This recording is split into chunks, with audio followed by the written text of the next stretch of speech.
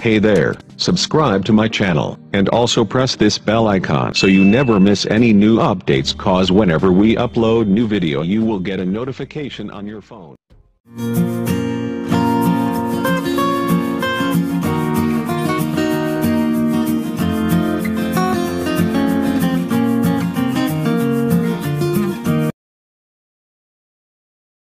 In this section, you'll hear a conversation between Alan and Gianna, the office counsellor of a company.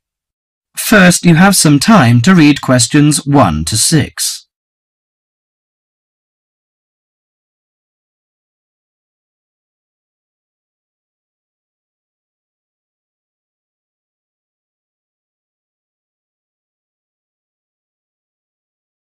Now listen to the conversation and answer questions 1 to 6. What's up, Gianna? You look like you're in bad shape. Yes, maybe I'll get sick leave from the boss and finally catch up on some sleep. I've barely eaten and slept in days. Those are warning signs of occupational stress. How are things at work? Terrible. After all the layoffs lately, the workload is totally overwhelming for everyone that's left. So I spend every waking moment in the office. I'm kept busy all the time. So you need to take a few minutes break every so often to clear and refresh your mind. But my boss will complain I'm not hard-working. She's so capricious that you can't predict her reaction sometimes. Maybe your boss just doesn't have a clue about how much you're really doing. Keep her updated on your achievements and projects. Also insist that she prioritize everything so you can manage your time better. That's right. I suppose that would help me regain some sense of control, but I'm afraid that she'll take that as a sign of laziness and give me the axe. So take the initiative and hit the job hunting trail now. You'll be surprised at how many opportunities are out there. That's encouraging. Anyway, you should cheer up and get rid of the situation.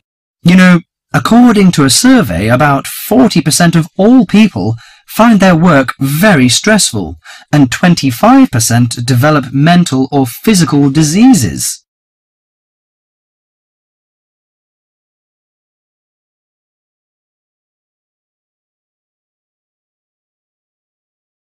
Before you hear the rest of the conversation, you have some time to look at questions 7 to 10.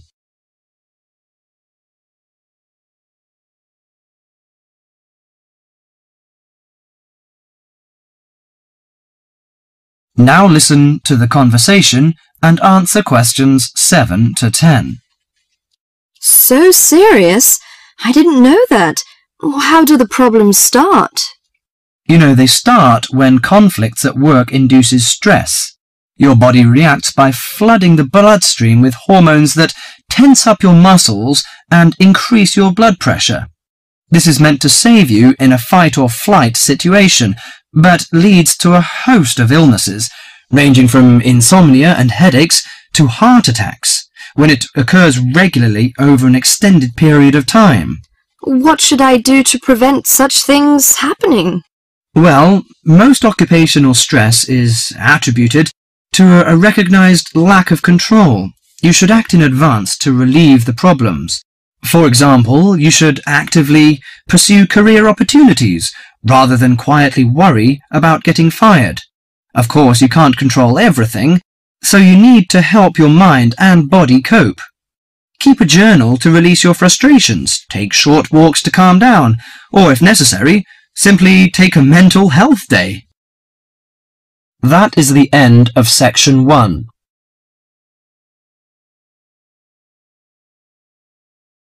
You now have half a minute to check your answers.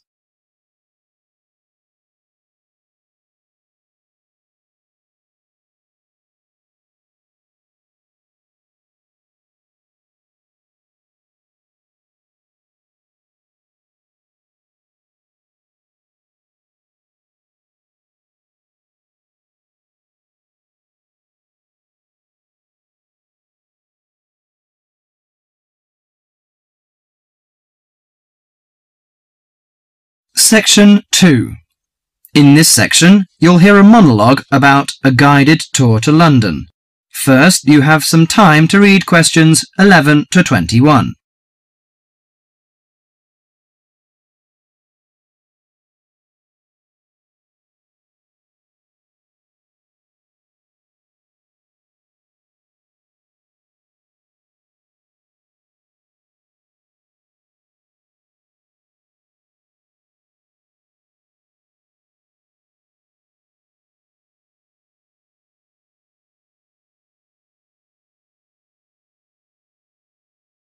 Now listen to the monologue and answer questions 11 to 21. Hello, can I just have your attention for a minute? Thank you. My name is Mary Golding. Some of you may recognize me. I used to be a lecturer here at the college, but I changed jobs last year and now I work as the student officer. Okay, well, I'm in today to tell you about a guided tour that we've got going to, London. Well, this will be a good chance for those of you who haven't been to London before to have a look at this beautiful city. I think those of you who come will thoroughly enjoy it. The trip is going to be for 5 days, from the 31st of March, which is a Saturday, to the 4th of April, the following Wednesday.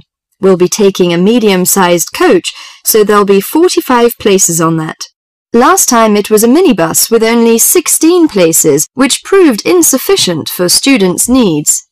According to the London Development Agency, London has over 200 museums, 500 cinema screens, 108 music halls, and 5 symphony orchestras. Needless to say, we can't see it all in one day. Here are some major sites we are going to tackle on the first visit to London. On the first day we're in London, we'll be going on a boat trip up the River Thames and up the London Eye. The Eye is a giant modern Ferris wheel which stands on the south of the river across from the Houses of Parliament. The boat cruise is included in the cost of the trip, so you won't need to worry about spending extra money, but you have to pay to ride the Eye to gaze out over the vast city. After that we'll visit the Houses of Parliament. The Houses of Parliament, also known as Westminster Palace, was designed in the Gothic style. One of London's famous landmarks, Big Ben, the clock tower named for its 13-ton bell, is also found here. You can have a free visit up there.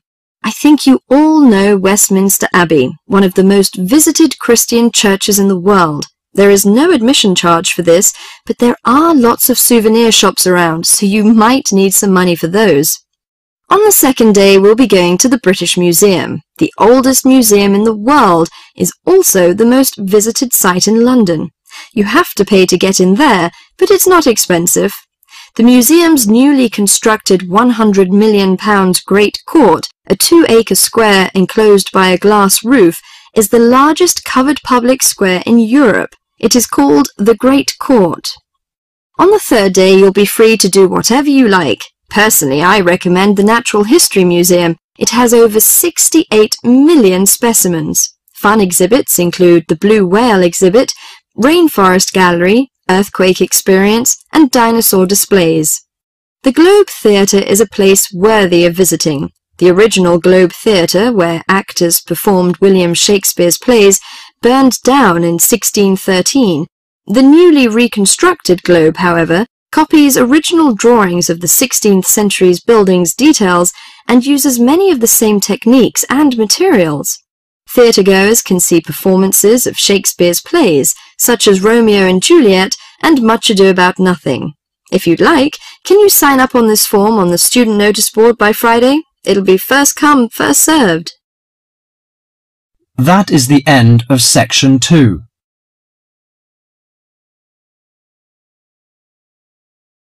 You now have half a minute to check your answers.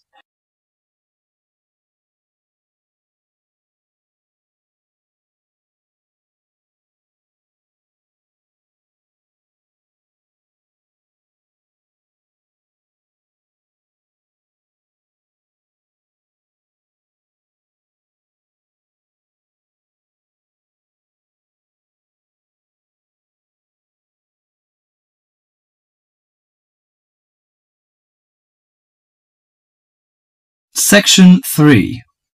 In this section, you'll hear a discussion about how to manage time. First, you have some time to read questions 22 to 31.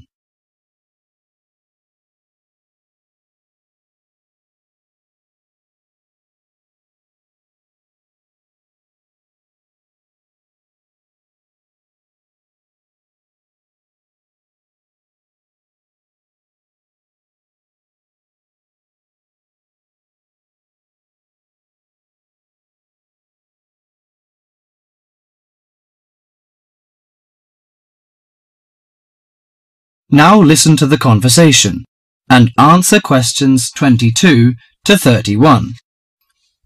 Good afternoon, ladies and gentlemen. The topic for today's discussion is time management. It's very important that you develop effective strategies for managing your time to balance the conflicting demands of time for study, leisure, earning money, and job hunting. Here is an exercise which will help you to identify areas in which you might be able to improve your time management. Try to answer the 40 questions as honestly as you can, and then score yourself from 1 to 4 in each area. You have 5 minutes to finish them. Okay, please stop and look at the screen. According to your answers, you can find in which area or areas you get the minimum scores, and I can give you some strategies to improve them. I find I get the lowest score in the area of using lists. I don't have the habit of keeping a list. What use does it have? Keeping a to-do list is a useful reminder system to tell you of when you need to do what. Don't try to remember everything in your head. Carry a pen and paper or organizer wherever you go to write down the things you need to do, including appointments and deadlines. Do you think a daily list of tasks is necessary? Yes, it is an excellent way to focus your mind on important objectives. Make sure you update your list daily, crossing off completed tasks and adding new tasks. Urgent or important tasks can be highlighted with an asterisk. I find it difficult to set goals. How do I set myself specific and clearly defined goals? You must make sure that these goals are realistic and achievable.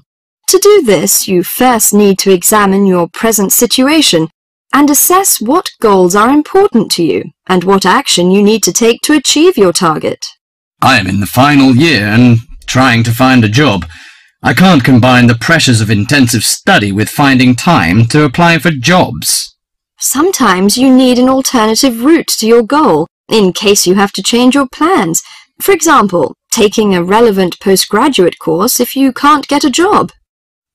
Whenever the examinations sneak up, I start getting nervous. I don't know how to organize my time to deal with so many subjects. You should have a regular venue for revision, such as the library, where you're free from distractions. Plan out a revision schedule or timetable so you devote enough time to each subject. You can also use past examination papers when revising to familiarize yourself with the sort of questions that might be asked. When revising, take a few minutes break every so often to clear and refresh your mind and allow some time off for complete relaxation. I'm always late for everything. You know, the deadline of papers and seminar reports. Sometimes I cannot make decisions immediately, so I ignore them on purpose. So you fall into the area called procrastination. I think it's important that you manage your fear of doing things you don't want to do, and realize that the fear is often far worse than any possible negative results. The best time to do something is usually now. Taking action generates the energy for further action. That is the end of section 3.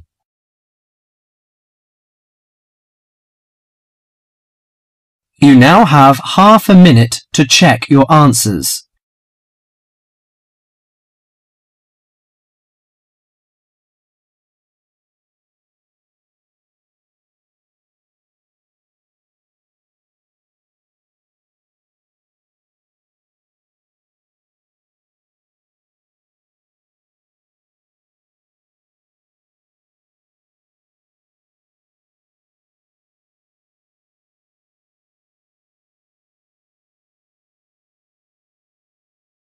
Section 4. In this section, you'll hear a lecture on MSG. First, you have some time to read questions 32 to 41.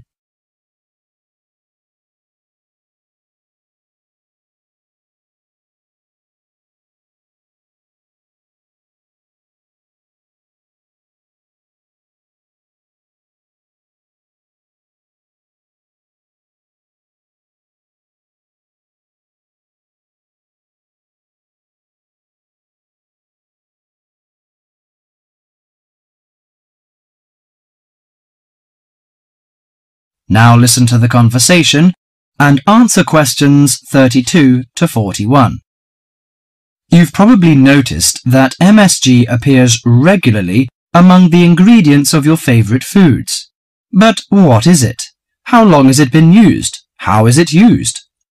MSG, or monosodium glutamate, is a chemical commonly used to add flavor to salty or sour tasting foods. The average person knows almost nothing about it, but today MSG is found in everything from potato chips to soup. Its principal component is an amino acid called glutamic acid or glutamate. It was identified by Professor Kikunae Ikeda in 1908, but Eastern cooks have been using glutamate-rich seaweed as flavoring for more than 1,200 years. Glutamate is found in two forms: bound glutamate, which is linked to other amino acids forming a protein molecule, and free glutamate, that has no link to protein. Only free glutamate is effective in enhancing the flavor of food. Foods often used for their flavoring qualities, such as tomatoes and mushrooms, have high levels of naturally occurring free glutamate. MSG is usually produced through fermentation of corn, sugar beets, or sugar cane. The finished product is a pure white crystal, which dissolves easily and blends well in many foods. Monosodium glutamate enhances the basic flavor of many foods. New studies also show that MSG elicits a unique taste that is known as umami in Japan and often described by Americans as a savory, broth-like or meaty taste. Umami may be the fifth basic taste, beyond salty, sweet, sour and bitter. As an integral part of cuisines around the world, this savory taste is common to the bouillons of Europe, the oyster sauce of China, the soy and fish sauces of Southeast Asia, the pizza of Italy, and the chowders and stews of America. MSG helps bring out the best natural flavors in a variety of foods such as meat, poultry, seafood, and vegetables. While MSG harmonizes well with salty and sour tastes, it contributes little or nothing to sweet or bitter foods. Results of taste panel studies indicate that a level of 0.1 to 0.8% MSG by weight in food provides optimum enhancement of the food's natural flavor. This is within the range of glutamate that naturally occurs in foods. Approximately 1/2 teaspoon of MSG is an effective amount to enhance the flavor of a pound of meat or 4 to 6 servings of vegetables or soup. MSG is a self-limiting substance. Once the proper amount is used, adding more contributes little to food flavor. Overuse of MSG, as with many other seasonings and spices, may cause some foods to have an undesirable taste. There is simply no substitute for wholesome quality food and good cooking techniques. MSG makes good quality food taste better, but will not improve the flavor of poor quality food. Disturbingly, scientists have known since the 1960s that MSG kills brain cells in young animals. Further research suggested that MSG may also be responsible for ailments ranging from skin rashes to irregular heartbeat and depression. Reports vary on just what percentage of the population is sensitive to MSG. One researcher put the figure as high as 30%, but food industry-sponsored studies have suggested it as low as 1 to 2%. Baby food manufacturers agreed to take MSG out of their products in the 1970s, but it is still widely used in other foods. This is because MSG is an economical way of stimulating great taste. If you're making a chicken stew but can't afford a whole chicken, why not use a little chicken and a lot of MSG? Consumer groups in the USA campaign regularly against its use, but for many of us, MSG will continue to be a part of everyday life. Food, it seems, will always be a matter of personal taste. That is the end of section 4.